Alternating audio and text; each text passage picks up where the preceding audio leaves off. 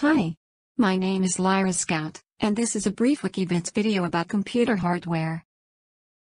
Computer hardware is the collection of physical components that constitute a computer system. Computer hardware is the physical parts or components of a computer, such as a monitor, keyboard, computer data storage, graphic card, sound card, motherboard, and so on, all of which are tangible objects. By contrast, software is instructions that can be stored and run by hardware.